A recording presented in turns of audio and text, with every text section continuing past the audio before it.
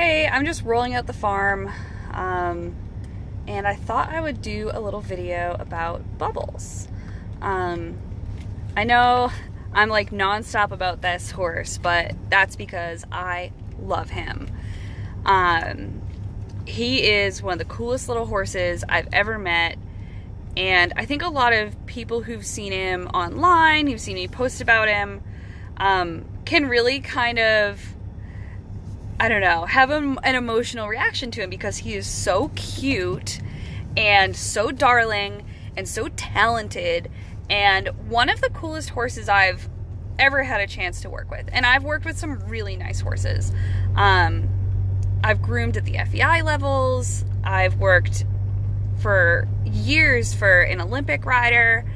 And I've sold a couple hundred horses. Like, I've seen a lot of nice horses, but Bubbles, this little 15 3.5 hand saddlebred, is one that really takes the cake. He is just so nice, and his personality, his work ethic is amazing, and luckily for him, he's built well enough and moves well enough that he's really something special.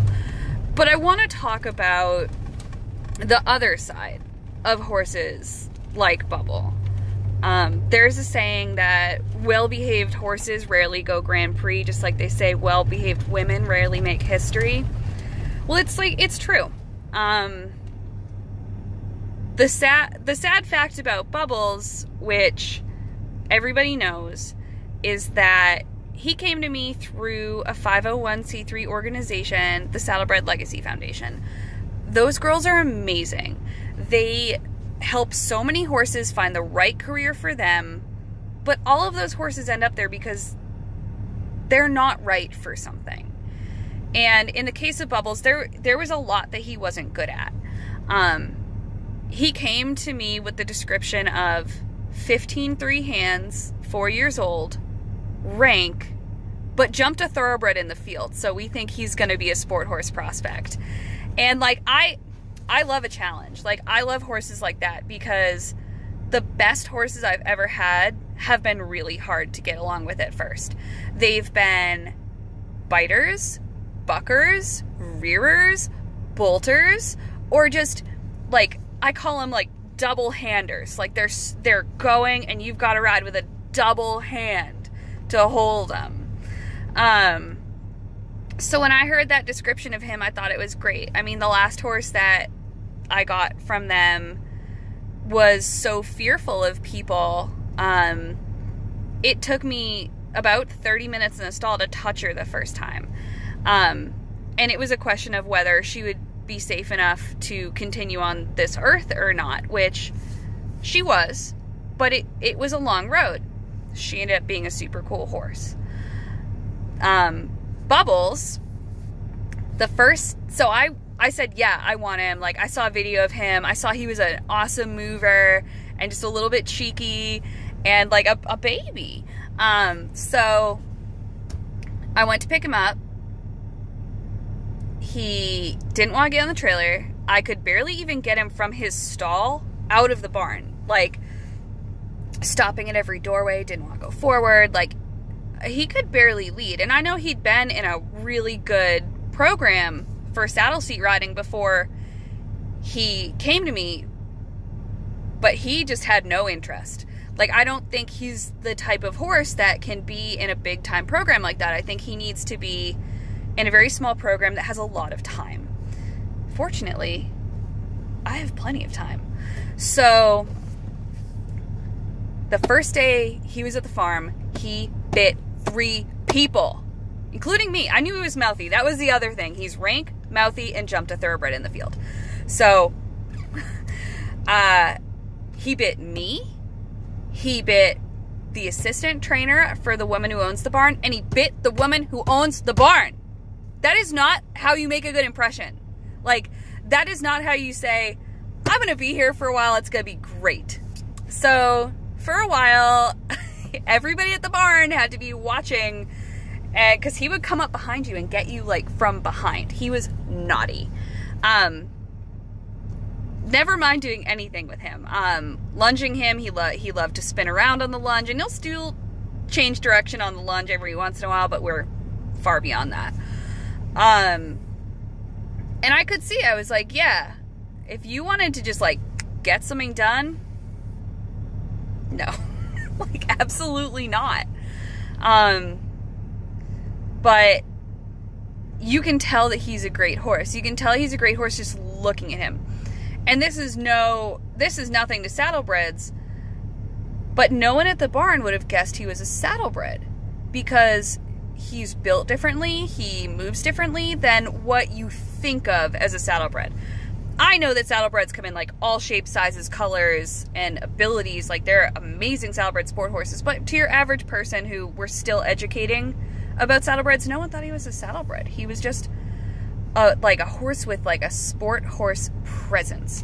So it took me weeks to get on him because we had to do everything else first.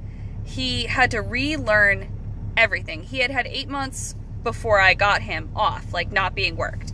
So I'm sure a lot of what we were dealing with was, sorry, I'm like rebalancing my phone, was 8 months of that. Like, I do what I want, which is what Bubbles would always like to do. Fortunately for us, Bubbles also likes to work, but he had to figure out he liked to work.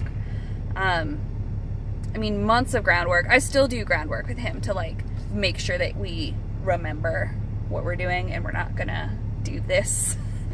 And I started everything really slowly under saddle. I restarted him completely. I took him all the way back to, this is what saddle pad is.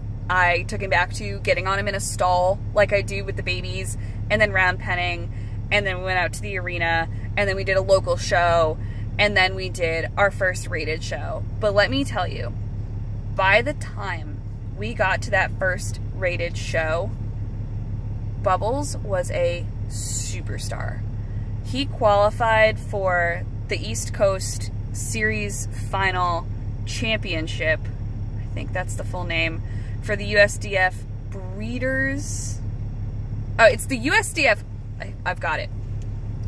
It's the East Coast Finals for the USDF Breeders Series Championship, I think.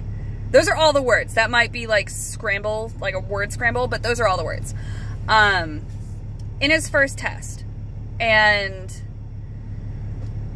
I have pictures from that first test. He was just perfect. And we've done a few more shows since then, and he's gonna be the first horse in my adult life that I've done a championship with, because I mean, I've qualified for others, but he's the first one where I think it's important that he go. You know, a lot of championships, if you show horses, like, you qualify, but you know, like, why am I gonna go to, like, get 12th? Like, it's a lot of money. But he's really special. Like, do I expect to go to Devon and win? Like, not really. Like, I think it would be, I just think he's the quality of horse. Like, I don't know how we're gonna do, but he's the quality of horse that deserves to be there. And he's the type of horse that needs to be there. I think repurposed horses need to go. I think lesser known breeds need to go. And I think difficult horses, imperfect horses, need to go. More people need to see horses like that going, so more people will understand that it's worth it to deal with imperfect horses. And he's for sale, so I'm hoping that somebody will see him and see the horse that he is now and say, I want to continue that. I wouldn't say the hard work is over, but that sort of hard work is over. And it's time for somebody else to take the torch, and I'm so excited for them. He's going to go to someone who really deserves him. And I'm going to make sure he goes to someone who really deserves him. And they're going to have a partner for life in a perfectly imperfect horse And like, I can't wait to continue to see this horse set the world on fire and be somebody's horse of a lifetime, because that's what he is. Okay, I've like waxed on about this. I actually have to go get my imperfect person medicine for my arthritis. So yeah, I hope you like this little tribute, the ups and downs, and it's not all glamorous. There's a lot of hard work, there's a lot of heartbreak, but the horses make it worth it. And when you pick the right horse, have the right partner, and there's nothing better than that.